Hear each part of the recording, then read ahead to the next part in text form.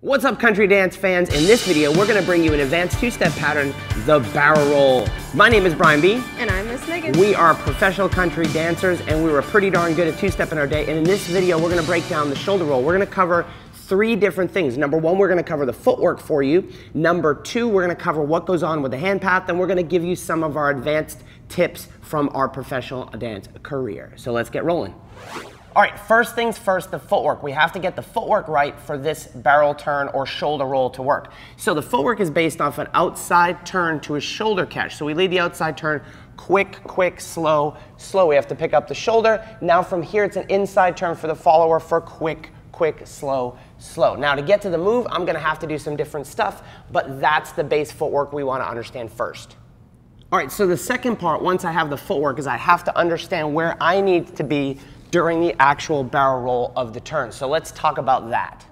All right, so talking about the hands, we're gonna use what we call baby steps. So Miss Megan is rotating around the outside and I catch the shoulder, right? From here, I need to make sure that I'm on the pinky side of her hand with my hand. So I'm on the pinky side. From here, we're gonna just do baby steps. During our baby steps, I'm gonna drop this down to about elbow level. I don't wanna bottom this out too far, elbow level. We're gonna pass ever so slightly in front of the follower. I don't wanna be dead shoulder to shoulder, and I certainly don't wanna be behind, so just inside, I'm going first. From here, the hand stays between us. I wanna prioritize making sure I get over her head before we come down. So go ahead and practice that one more time. We do baby steps to the outside turn. I have to be able to switch that hand effectively to the pinky side. Now I start to pull that hand down. I am ever so slightly ahead, not too far ahead, just ever so slightly ahead all the way through as we drop the hand. So that is the hand path. Now let's talk about some advanced tips to make it happen in real time. All right, now let's talk about some of the advanced tips that we use to be able to do one or even two or three of these types of turns. Okay, gang, let's dig in and give you some of our advanced tips and philosophies on barrel turns.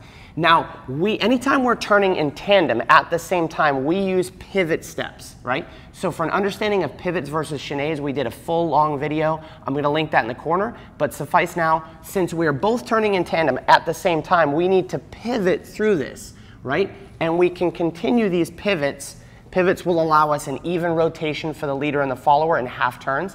But the key becomes, how the heck does Megan know that this is a pivot? So Megan, can you tell me what you need to feel from the leader to understand that that's a pivot step? Yeah, so followers, when we're following in this move, the fact that this hand comes through in this swooping action is what gets me to do a pivot turn versus a chaîné turn, where the hand's coming straight through. So leaders, there's a little bit of an action here, and I'll even let you see it sideways, right? If she's turning in a chaîné turn, this hand's cutting straight through and it's closing her feet, right? Again, grab that turns video, but that's what's happening in a chaîné turn. That's the goal of the follower. In the pivot turn, there's not a huge acceleration of this hand. This might be a mistake for leaders, but there is a small step, so I've asked us to progress just a teeny bit in our feet. So provided we've mastered that, right? As soon as we get this pivot step, we fly through, and if I keep the hand going through, I can continue through the turns. All right, because this is an advanced two-step video, I want to give you two different ways to leave this pattern.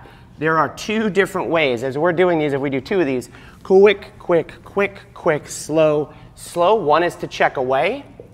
The other exit is quick, quick, quick, quick, slow. We step back. Now, how would we use each one of those? If we would step away from each other in a checking action, I would use this to continue to a weave type pattern.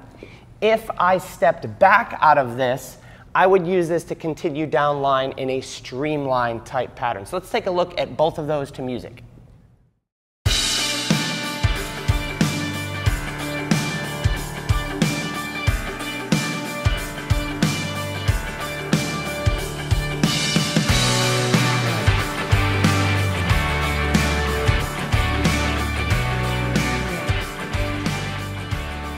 Hey, I hope you enjoyed that barrel roll video. If you want more intermediate two-step patterns, you can get those here. And if you haven't yet, head on over to Country Dance Online. It's like Netflix for country dancers. There's over 700 patterns broken down by level. Enter your email address on the first page, and we'll give you some free gifts.